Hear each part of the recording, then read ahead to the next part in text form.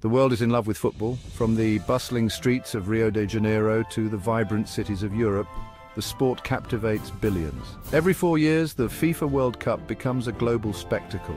It is a testament to the game's unparalleled ability to unite people across borders, languages, and cultures. But what is it about this sport that evokes such passion? Perhaps it is the simplicity of the game. It requires minimal equipment, making it universally accessible. Or maybe it is the raw emotion it evokes. The roar of the crowd, the agony of defeat, the ecstasy of victory. Football is a microcosm of life itself. Its history, much like the game itself, is full of twists and turns. Long before the bright lights and massive stadiums, football existed in simpler forms. These ancient games played across the globe offer us a glimpse into the enduring appeal of kicking the ball. They remind us that the love for the sport is deeply ingrained in our collective human experience. The origins of football are shrouded in the mists of time. Long before the modern game took shape, ancient civilizations engaged in activities that bear a striking resemblance to the sport we know and love. These ancient ball games offer a fascinating glimpse into the historical roots of football, revealing that the basic human instinct to kick a ball around is far from a modern phenomenon. This game, often described as a form of military training, involved kicking a leather ball through a net strung between two poles.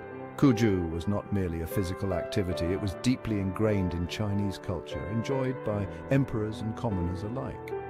Across the globe, in Mesoamerica, civilizations like the Aztecs and Mayans played a game known as Pocatoc. This intense and often violent game held deep religious significance. The ball, representing the sun, was moved across a court using only hips, elbows and knees. Pocatoc was more than just a game, it was a ritual, a spectacle that intertwined sport, religion and warfare. The ancient Romans also had their own version of a ball game, known as harpastum. This game, played with an inflated pig bladder, involved two teams vying for possession of the ball. Harpastum was known for its physicality and strategic complexity.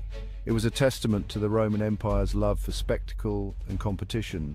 These ancient ball games, though different in their rules and cultural context, shared a common thread. They involved kicking or propelling a ball with the feet or other body parts.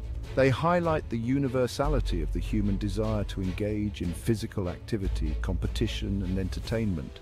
These games were more than just pastimes, they were woven into the fabric of their respective societies. They served as forms of military training, religious rituals, and social gatherings. Understanding these ancient origins allows us to appreciate the rich tapestry of history that underpins the modern game of football. As centuries passed and empires fell, the ancient ball games evolved and spread. In medieval Europe, a chaotic and often violent form of folk football emerged.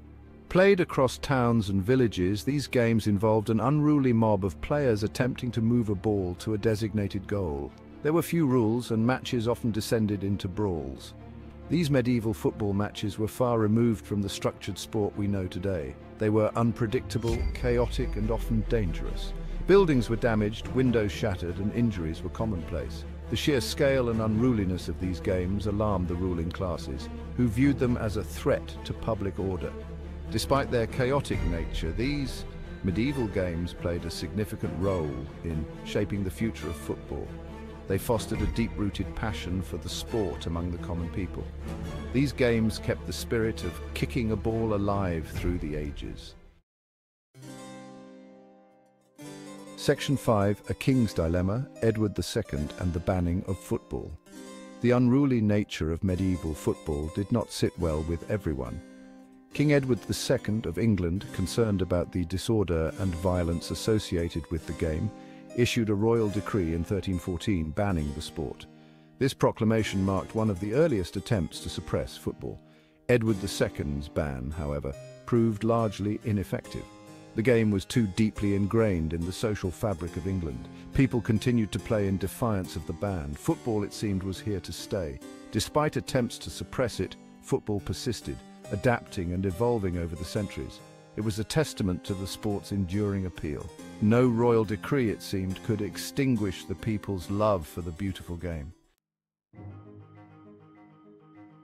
Section 6. Birth of a sport, English public schools and the standardization of football. As we enter the 19th century, football underwent a significant transformation in England. It transitioned from a chaotic folk game to a more structured and organized sport. This shift occurred within the hallowed halls of England's public schools. Each school had its own set of rules, leading to variations in the game. However, a growing desire for standardization emerged. Students from different schools wanted to compete against each other under a unified set of rules. This desire for standardization culminated in a series of meetings in the 1860s. Representatives from different schools gathered to codify the rules of football. These meetings laid the foundation for the modern game. And Section 7, the Football Association, dawn of a new era.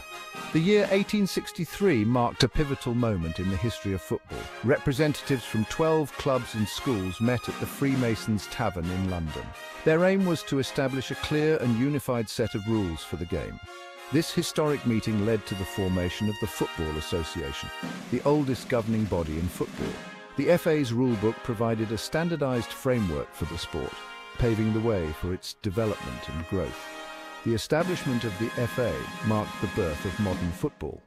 It provided a platform for the sport to flourish, fostering competition and instilling a sense of order and structure. Section 8. Across the Seas. Football's journey to global domination. With the formation of the FA and the standardization of rules, football gained a strong foothold in England. But the sport's ambitions were not confined to the British Isles. Football soon embarked on a remarkable journey across the globe, spreading its wings to captivate audiences far and wide. The game's global expansion was fueled by a number of factors. British sailors, merchants and soldiers, travelling to distant corners of the world, carried their passion for football with them. They introduced the sport to locals, planting the seeds for its future growth. The simplicity and accessibility of football also contributed to its rapid spread. It required minimal equipment, making it easy to adopt in diverse cultures and socio-economic settings. All that was needed was a ball, a level surface, and a shared enthusiasm for the game. Section 9, A World United, the first international football match. The year 1872 witnessed a landmark event in the history of football, the first ever international match. England, the birthplace of the modern game, faced off against Scotland in a highly anticipated encounter held in Glasgow. The match, played in front of a crowd of 4,000 spectators, ended in a goalless draw. However, its significance extended far beyond the final score. It marked the beginning of international football competition, laying the foundation for future rivalries and tournaments. The first international match captured the world's imagination, showcasing the power of football to transcend national boundaries and unite people through a shared passion for the sport. Section 10, Unforgettable Moments. From Christmas truces to World Cup upsets. As football's popularity soared, it became intertwined with moments of historical significance. During World War I, a remarkable event unfolded on Christmas Day, 1914. Amidst the trenches of Europe, soldiers from opposing sides laid down their arms and engaged in impromptu games of football. This spontaneous truce, a testament to the unifying power of sport, provided a brief respite from the horrors of war. It showcased the extraordinary ability of football to foster camaraderie and shared humanity even in the darkest of times. Football has also been the backdrop for unforgettable moments of triumph and despair. Uruguay's stunning victory over Brazil in the 1950 World Cup final, known as the Maracanazo, remains etched in footballing folklore. This unexpected upset, witnessed by a crowd of over 200,000, sent shockwaves through the footballing world and cemented Uruguay's place in World Cup history. Section 11. The beautiful game football as a unifying force. From its humble origins in ancient civilizations to its status as a global phenomenon, football has come a long way. It has evolved over centuries, shaped by cultural exchanges, social movements, and technological advancements. Today, football stands as more than just a sport. It is a cultural force, a shared language that transcends borders and unites people from all walks of life. The passion, excitement, and drama that unfold on the pitch resonate with billions around the globe. Whether it is the roar of the crowd, the skills of the players, or the unpredictable nature of the game, football has an undeniable ability to captivate and inspire. It is a testament to the enduring power of human ingenuity, athleticism, and the shared love for a simple game.